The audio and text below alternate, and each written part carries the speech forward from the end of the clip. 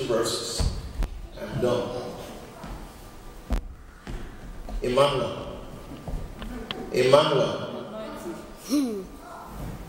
Go and sit down. Go meet Mama. Mommy. Amen. Hallelujah. That guy is very anointed. Yesterday he gave the best offering in this church. Amen. I know when it's offering time, you see this guy performing very well. Where's the money? I hope you have not hide your wallet. You better bring it out. That boy knows when you have not given enough. Was going to the wallet yesterday, bring all the money, put there, come back, say, Mom, take, put, come. Amen. Now, two scriptures that we are done. Our Psalm, to write the scripture verses down, Psalm chapter number 11, verse 3. Psalm 11, verse 3. And also, if you write the scripture verses down right, 1 Corinthians chapter number 3, verse 10 and 11. Psalm chapter 11, verse 3, 1 Corinthians chapter number 3, verse 10 and 11.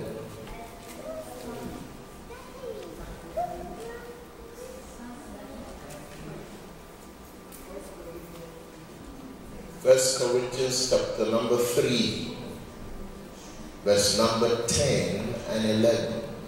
I just want to quickly establish something we are done.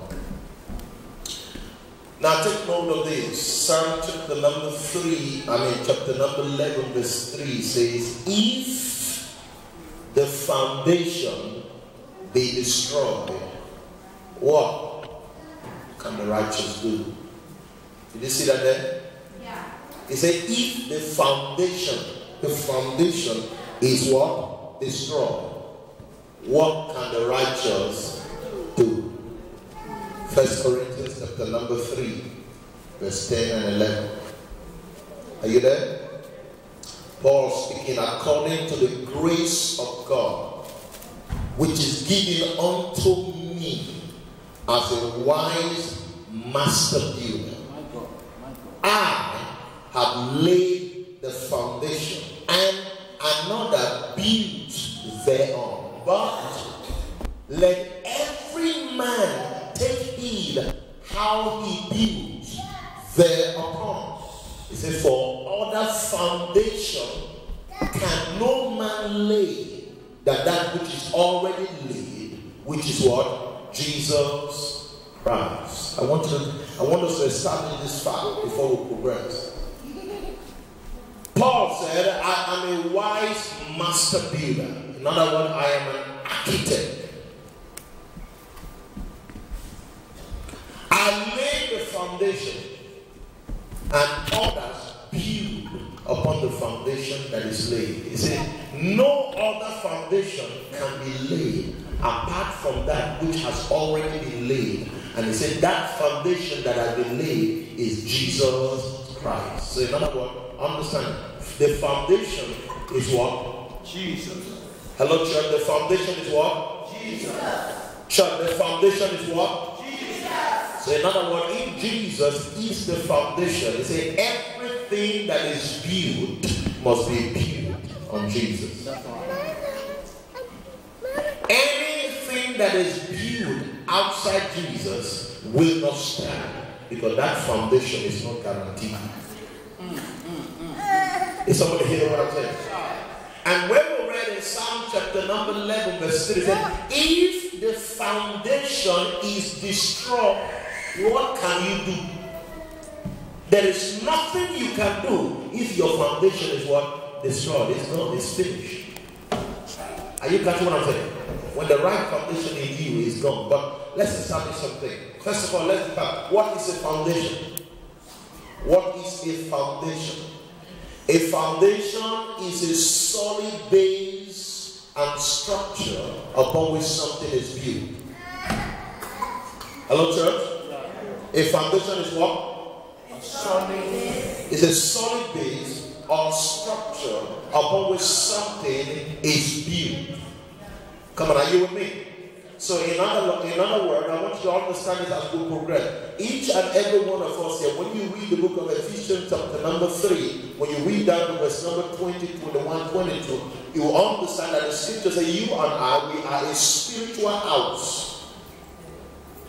You and I, we are what? A spiritual house. And every house is built upon a foundation. How many of you love this place where we are now? Beautiful place.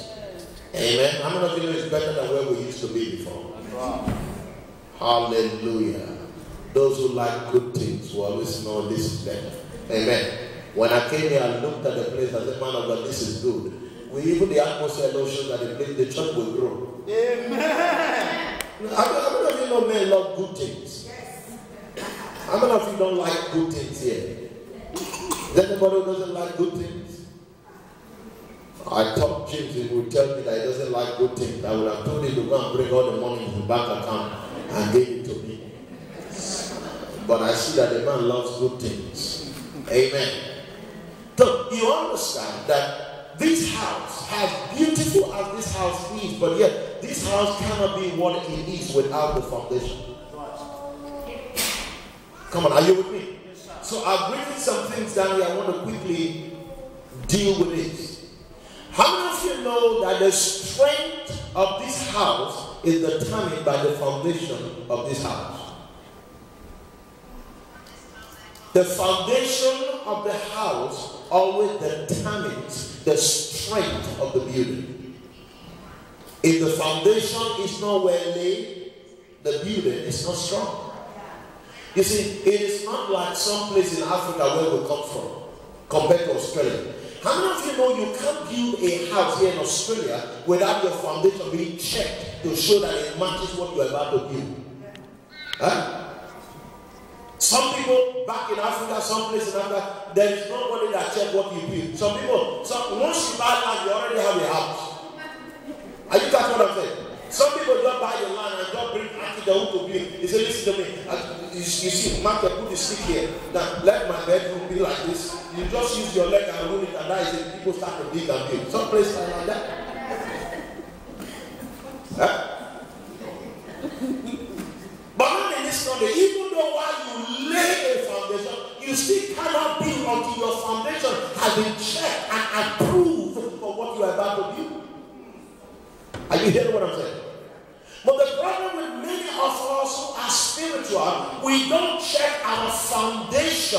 We are just building what we are building. But you understand the reason why our life is not stable in Christ is because of the wrong foundation that we have. Any wind or any problem can blow us down. Why? Because we have wrong foundation. That is why you see people who believe in Christ, when crisis comes, they begin to consult demonic realms. Are you hearing what I'm saying?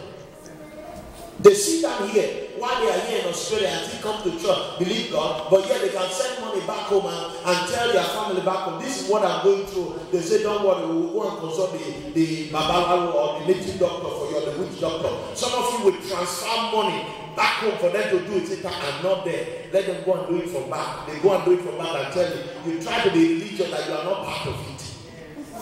But yet you send money there for them to consult. Are you hearing what I'm saying?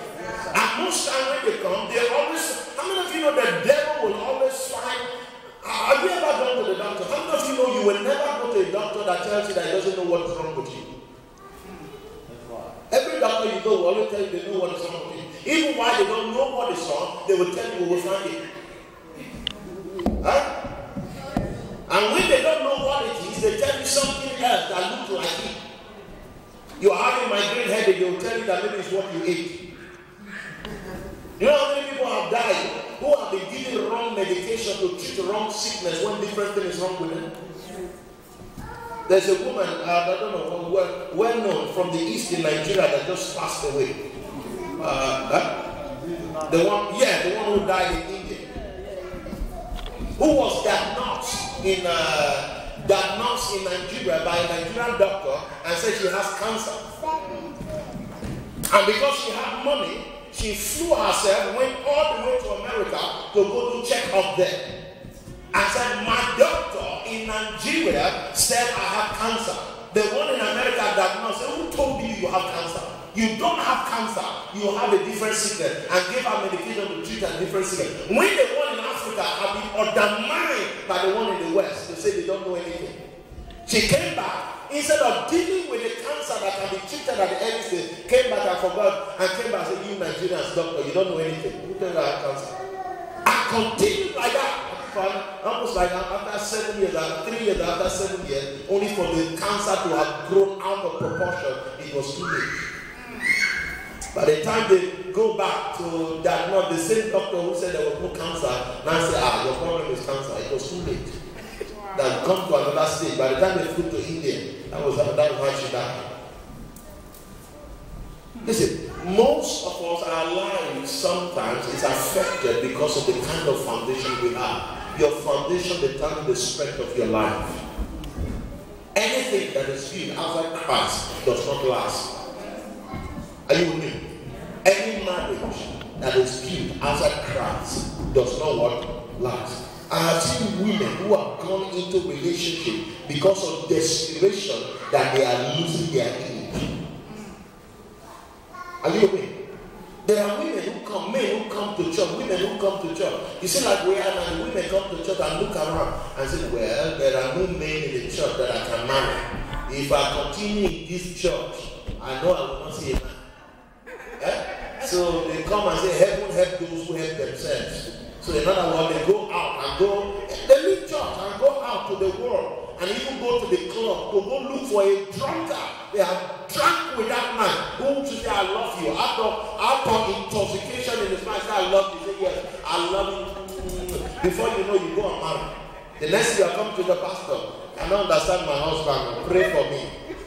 Why will you understand him when you picked him from somewhere?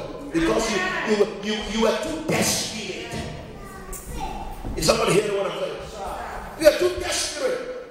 As I was saying yesterday, delay does not mean a denial. The fact that I have crossed my 30, come into my 35, and crossing my 40 does not mean that God is done with me. Are you hearing what I'm saying? Stick on God. God will bring that man for you. God will bring that woman for you that will cause you to find peace in life. Are you with me? Quickly, let me also deal with this.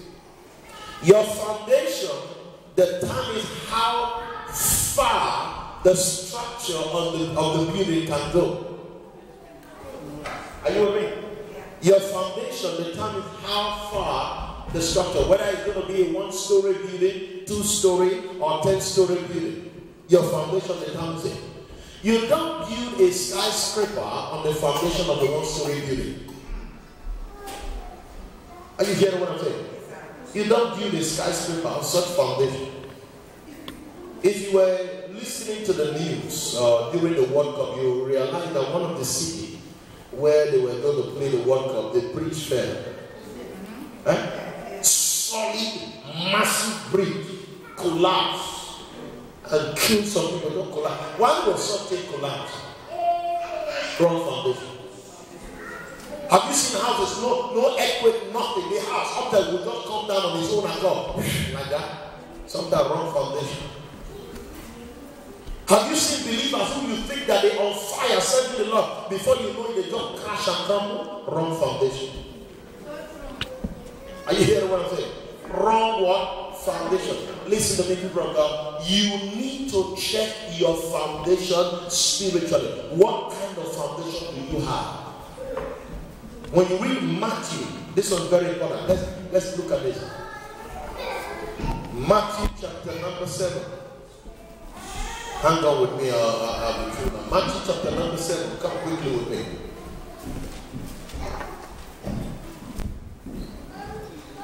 Matthew chapter number 7, beginning from verse 24. Very important. I want to look at it. Jesus said, therefore, whosoever hears these sayings of mine and does them, I will liken him unto a wise man which built his house upon what? A rock. Anyone who listens to what I say and become obedient to it He said, I will liken him to a man, a wise man that builds his house upon the rock. Verse 25. The rain descended, the flood came, the wind blew and beat upon that house, and it did not fall because it was founded upon a rock.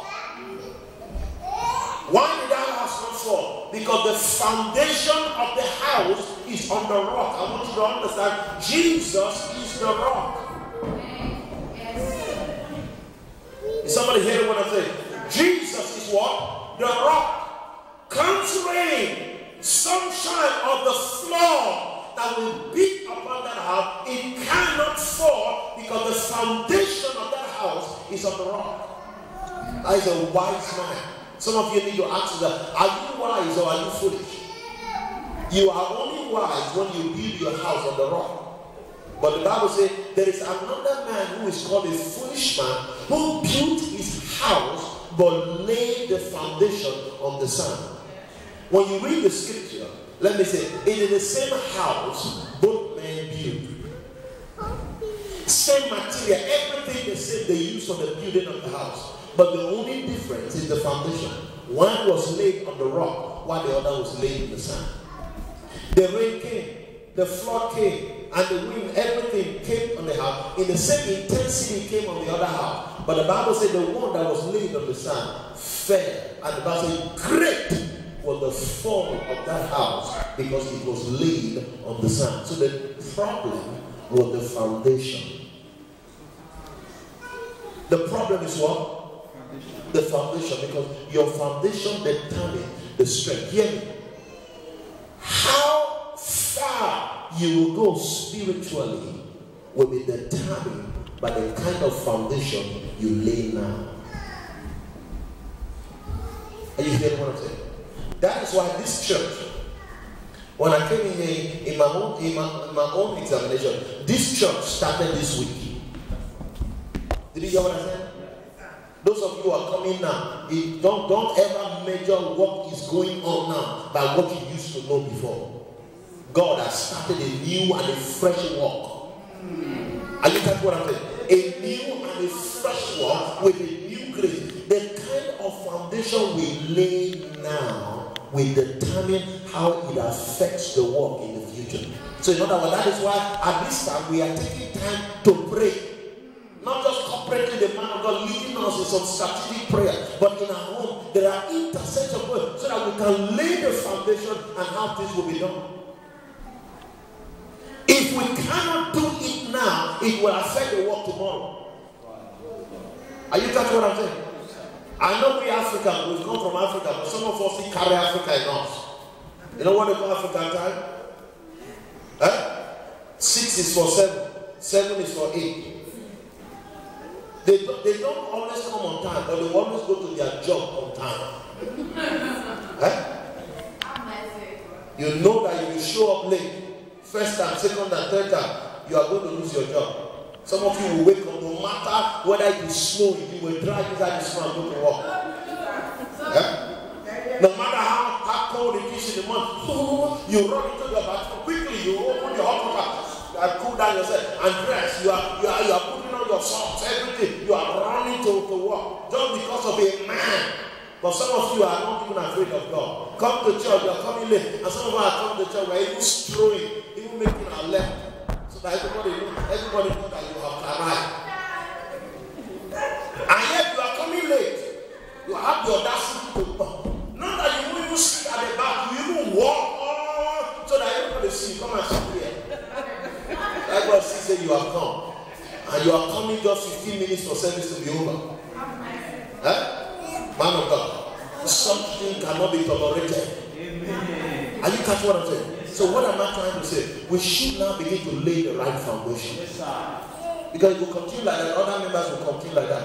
So therefore, if 7 o'clock meeting started at 7, if nobody says start to pray, 30 minutes prayer, 15 minutes, whatever it is, we start to pray. Just start. If nobody is here, preach to your wife or to your daughter. Just preach to them. Anybody come meet us, we'll close. Some people will be surprised they are coming into church while we are saying the grace. I was here at 6 o'clock. Amen. Hallelujah. That's why some people get miracles, some people don't. I go to church, yes, you go to the same church. The same word is preached, everybody is preached. But why is it that all I get the miracle you don't get?